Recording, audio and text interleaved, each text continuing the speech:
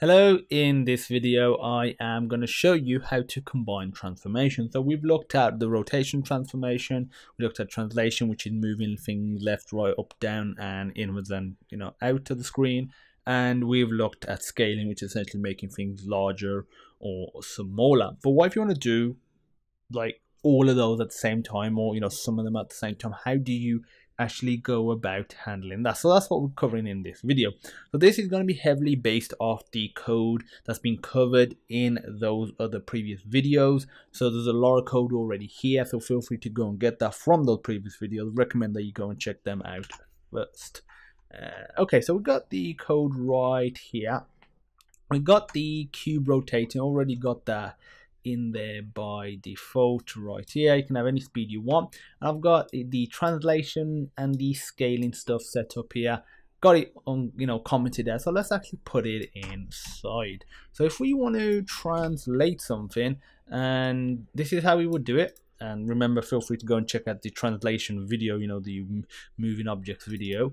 And what we would do in our vertex code, we would usually just add it on to the position right here. But if we want to really combine stuff, because if we just do that like plus, and I've already put the uniform variables here, so if I just put plus translation, as you can see, what it's essentially doing is rotating around the pivot point. So we actually want to handle all of these matrix stuff first and then add it on afterwards. So what we do is outside here, we need to say plus vec4, and in here we're going to create a vec3, and in here we're going to have translation.x, translation.y. We're not going to have a z. That needs to be separate. What I found, if you don't have it separate, it doesn't properly work. So if you put, and you need to negate it, otherwise it does the opposite of what we want to do in terms of the right-handed coordinate system. So dot z, and if I save that now, as you can see, it has moved it. So if we look at the translation,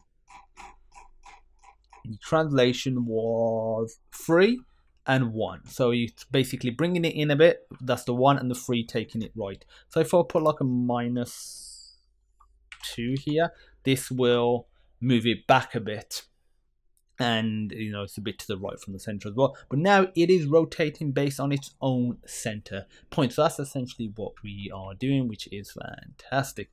Okay, so next, what if we want to add some scale in?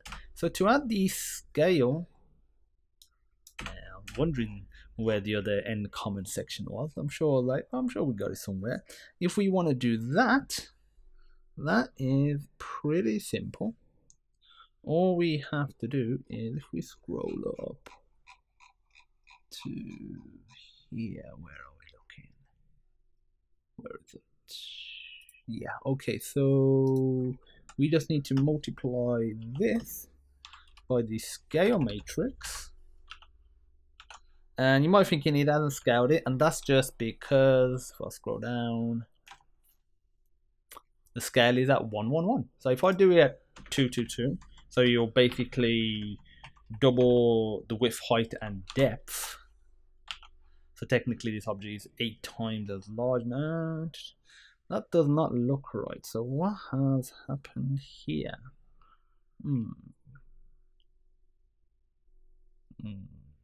So bits of it are being clipped.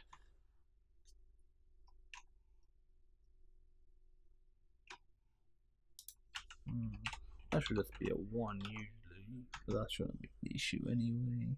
I'm pretty sure that's not the issue.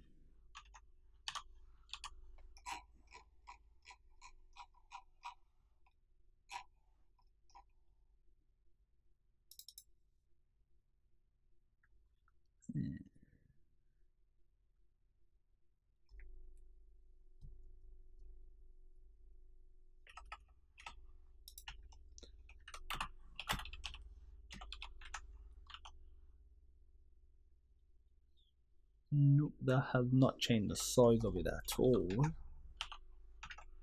It's sort of changed the position, to be fair. That's all that's done.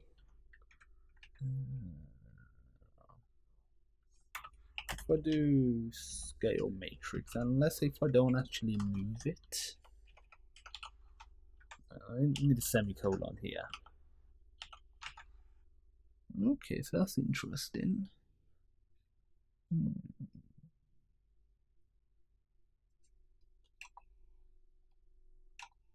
Let me scale it by just 1 first. And if I scale this by 2, and scale it by 2 in the y-axis. This is a taller box now.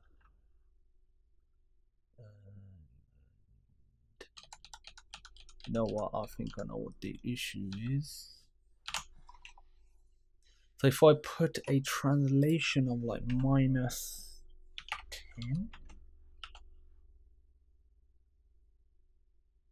as you can see, that seems okay. You might be thinking the size of the box doesn't look any different. That's because it's further away now.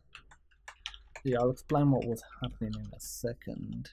So as you can see, that's what the box should look like based on its original size now that we moved it away. And if, let's say, I do this up to 3, this would be pretty big. And you don't have to be uniform. You could just scale in one axis.